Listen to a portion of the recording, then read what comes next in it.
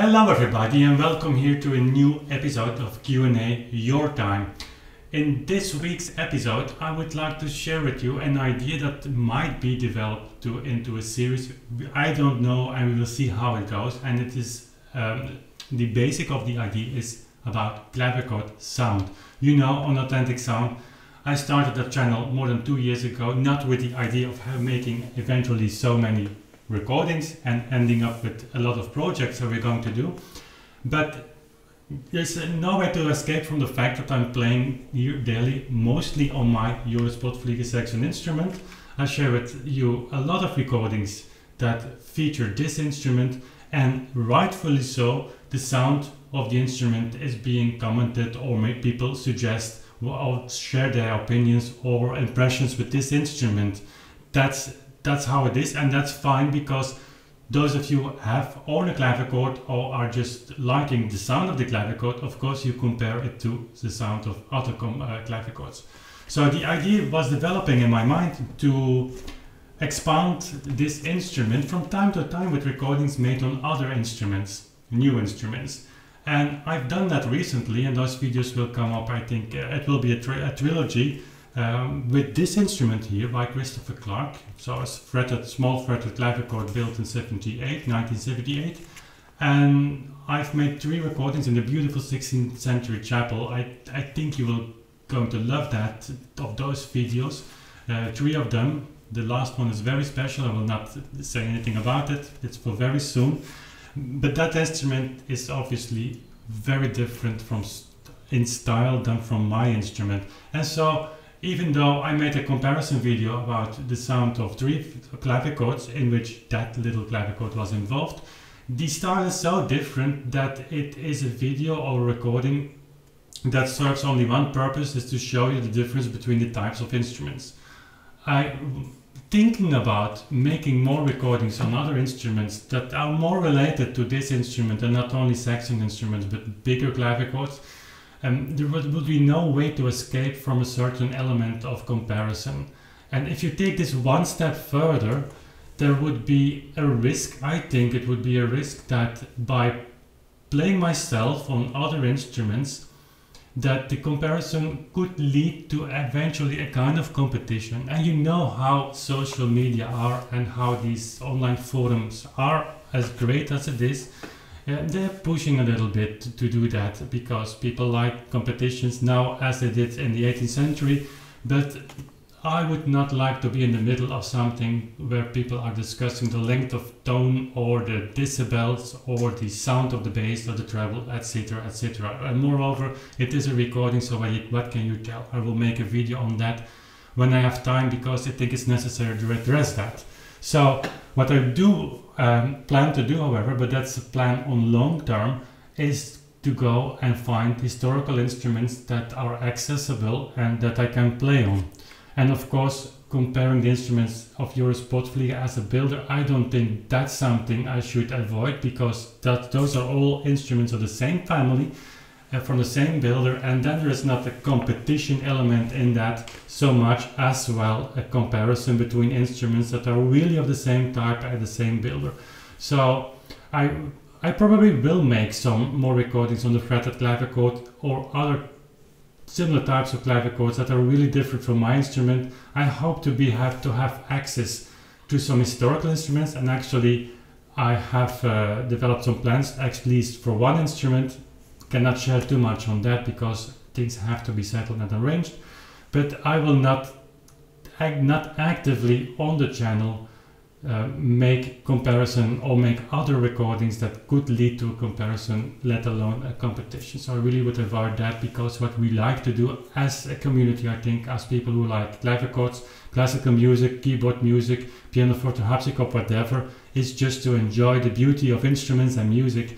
And as interesting it can be to have comparisons of instruments, I really would like to avoid the element of competition, and it would be hard to. So, having said that, I developed another plan, and that's the plan of this today's video, is why not ask you to share your preferred instrument, and preferred in the best way. That preferred instrument is the instrument that you're playing on daily, or an instrument that you know exists, that you once have heard and that you really like. And why not ask you to share that in these episodes every Wednesday? Maybe we will change the schedule, but that's again for later. So that it's not me who's playing, but you. The best, of course, would be if you could share your instrument or an instrument that you're playing on. So I was thinking on that, and also there we have to set a certain rule, so to say. So do not let this go or glide into a kind of competition or commenting on each other's instruments if this ever would happen. We'll see how it goes. We'll see how you feel about that, if you are feeling about sharing your instrument with me and through me with, of course, the community that actually exists here on this channel. So I have actually given this a deep thought this morning, and I came up with a certain amount, so with some rules, and let's go through them and see if you like them. So I would like to set two types of rules. A technical one and something that goes much more to the content of things that you can share. To a technical aspect, I would ask to share only videos. So it would be impossible for me to arrange things from a recording and some pictures and a text into a video, because that really takes too much of my time. So if you could make a video in which this all is featured, the best, of course, in your playing, that would be fine. It's easy today to upload a video and to make a video even. Go online, Googling 5 minutes will provide you with many online tools or free programs that can help you doing that.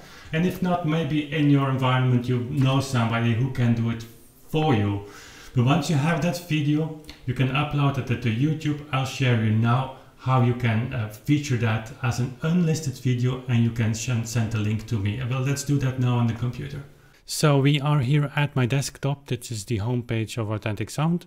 But if you have a Gmail account, if you're able to comment on YouTube videos, whatever, YouTube will have provided you automatically with the YouTube channel.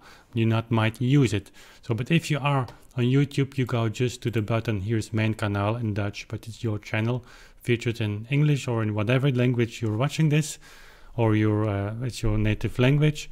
So then you here go to the creator button, you go to Creator Studio, you come on my homepage of Creator Studio, you will see the enormous amount of money I'm making on YouTube. It's for 30 days, but I'm happy with that. You go to the button here, Upload, that's the most important thing.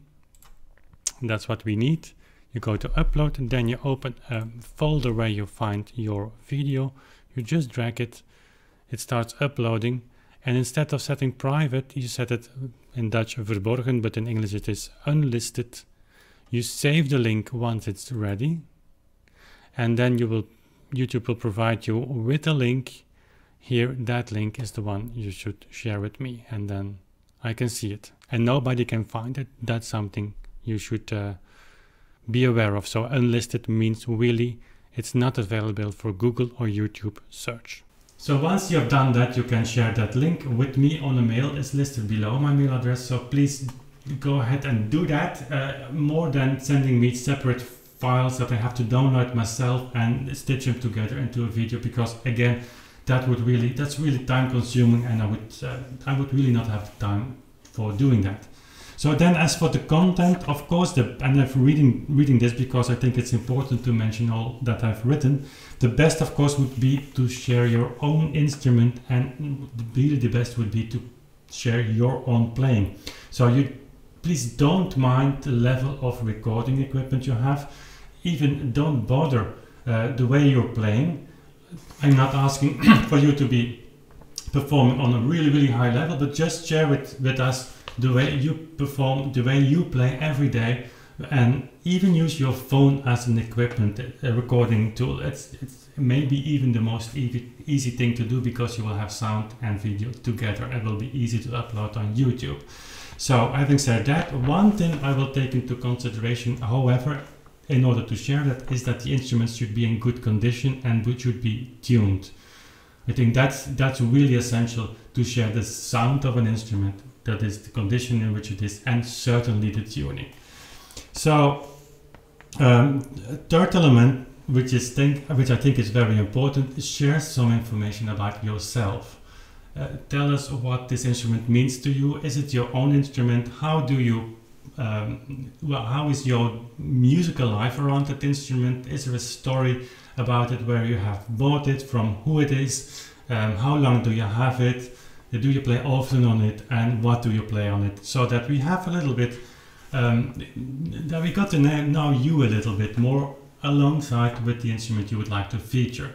So, and a last thing, if you're not an owner of an own instrument, but you know several instruments or one instrument that you do like from recording, please do ask permission from the player who is playing on that CD. If it is a CD, you really have to have the permission to share that footage online. If it is, of course, a YouTube video, things are easier because on YouTube the videos are on the public domain. But to avoid any misunderstandings, don't grab just a YouTube link and send it to me.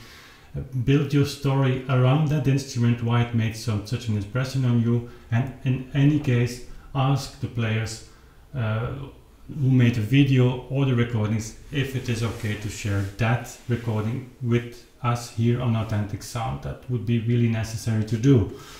So, and as a last rule, the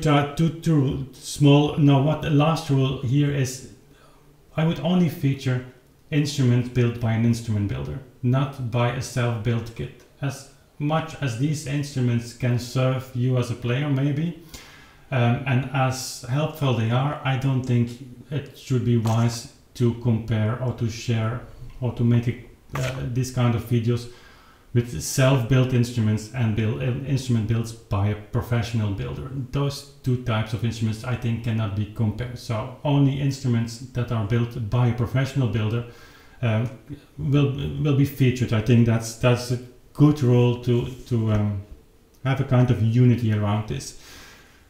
Make the videos not longer than 5 to 6 minutes, and I will tell you that's really difficult to do. Okay, we see how that proceeds. Maybe no one will reply, and that's fine. Maybe some will reply. Maybe this needs time for people to think of. Maybe we will have to repeat this video a little bit over time, because not everyone will see this video and will go with this video until the end. But in any case, what I want to emphasize here at the end of this video is that if we are going to do this, this should be something very positive around the Clavichord, from the Clavichord community. So I would really not want to see this go into a kind of series where people are commenting or are, you can do that on my instrument and on my playing, but please not on these videos that I shared. This is really something from the core of Clavichord people who like Clavichord, people even who consider themselves around this Authentic Sound channel to be part of this community, as that's a modern word in YouTube world. So be positive, thumbs up always for people who share that. The basic idea is that you give us all here on this platform a glimpse of your daily life as a musician, professional, whether it be amateur or a beginner, it doesn't mind, and your instrument, if that's your preferred instrument or not. Maybe you share an instrument that you're playing on and that you really love, you share that with us. You say, maybe you can say maybe that there are other instruments that you would like to have or to own, or that kind of sound of type you would like to have.